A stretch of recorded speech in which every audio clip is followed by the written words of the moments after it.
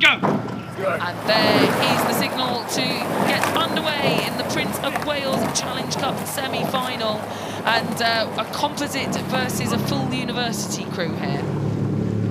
Yeah, you've seen Bath University progress really well for the regatta so far, and while they were sitting at the start, you could just see the wind has swung, and you could just, you know, it had been quite sheltered in that first section of the race, where this particular race, as they went off, you could just see the popples on the water there.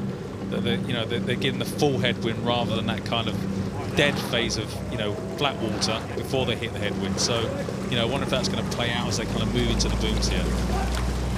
Yes, and the bigger boats a little bit more stable to cope with the headwind, to press on. They're a little bit quicker.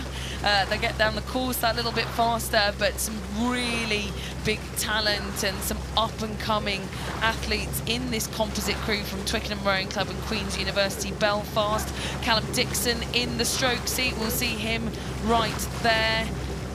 And he will be teaming up, in fact, with Nathan Hull in the bow seat. He's the representative from Queen's University Belfast. You can see the different colour strip at the Under-23 European Championships that will take place a little bit later in Katowice in Poland. They'll be doing a double. So, again, lots of talent that is coming through the system, racing in these events, and we'll see those two on the international stage later on in the year. And I think that's the great thing about this particular race. You've got both the talent that's coming through the system with these different programs that are going on. They're all young, basically. And there's lots of progression going on with what's going to happen over the next few years, and it's great to see them going head-to-head in this semi-final today. There's Bath University. You can see Joe Stobbs in the stroke seat for them, setting the pace. And they've got a lot of time on the way forward, actually. They've had a lot of confidence. When you're the trailing crew, to get down onto pace, it can be, again, very tempting to keep the rating up, try and chase it and not stick to your race plan. They look like they've settled really well. And I think it's having confidence in your kind of mid-race or the bulk of the race pace. It's really important that you understand if you are kind of scampering, you're kind of too high, you need to come down onto pace, and it takes a lot of confidence to do that. Oh, the blades there, and you can see the different colours of Twickenham Rowing Club, which is the pink and navy blue, with the Queen's University Belfast colours, that white, blue and green.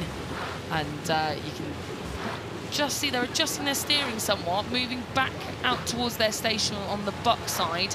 And steering this crew, it is Nathan Hull in the bow seat, the final year student at Queen's, who sadly missed out on going to the Under-23 World Championships this year because of a COVID outbreak. So missed their flight, weren't able to race, and so great to see that it looks promising for a final here at Henley. Yeah, and that must have been really hard to deal with. You know, you're kind of working towards something, and you know, once we came out of all the lockdowns, you know, these events are going to take place. You're training, preparing for them, and then unfortunately, you're in the vicinity of someone that was positive, and then you can't go. So that must have been really difficult to deal with. But you know, they've got their opportunity being at Henley.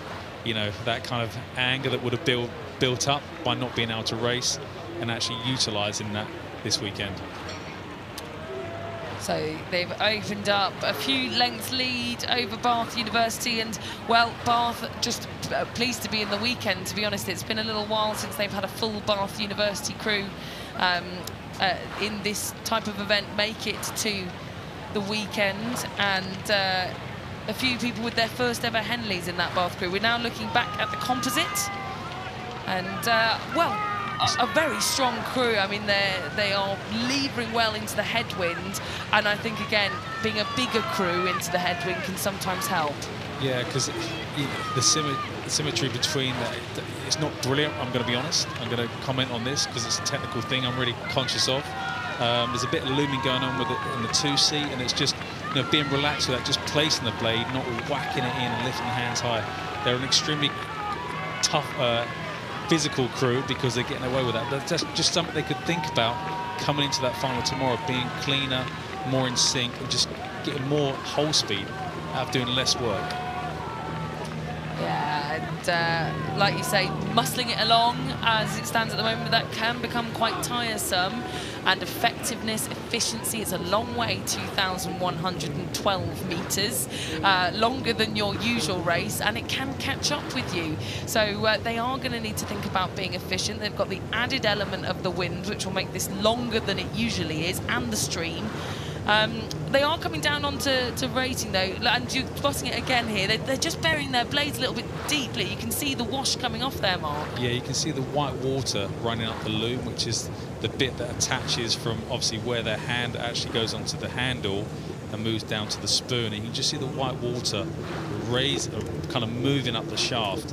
And that's what you don't really want that happening, because that's just slowing the boat down. And I think they could get even more speed. That's what I'm trying to give them, is more free speed by just thinking about these things. And you're not going to put it right overnight, but it's just as they progress in their rowing career, it's just starting to kind of think about when they kind of look back at this, you know, what can I improve on and get better on? Well, if they're already leading by this much, Mark, and you think they can get faster, I'm both scared and excited for Twickenham and Queen's University Belfast. And they are actually all most of them GB Star athletes at Twickenham, so they've only just started their journey, and we hope a long journey, on their rowing career path. And exactly, you want to kind of keep progressing, keep evolving, keep developing, and it's how do I get better all the time? So yeah, and that's what's great about these images. They get to watch themselves race, you know, how they're responding to being in that pressure of race situation, and how do I kind of improve and get better all the time. So yeah, really comfortable race here in total command, but there's always things to work on and get better at. But yeah, great performance so far. Yeah, great performance, and we just saw the drone shot there. You could definitely tell the difference between the Bath crew, and even here from behind, we're looking at the bows of both of these boats. Bath, that little bit more synchronised, but they're just up at the higher rating, just out-muscled, out-powered by a much stronger crew that will come into the enclosures rating 24 strokes a minute. They've come right off the boil, and we'll find out, I think, who they will be racing, unless we've already had the race on the other side of the draw yet. Into the enclosures come this. We have indeed, they'll be facing Leander Club in tomorrow's final. This is the Twickenham Queen's University Belfast composite, and several lengths ahead of Bath University.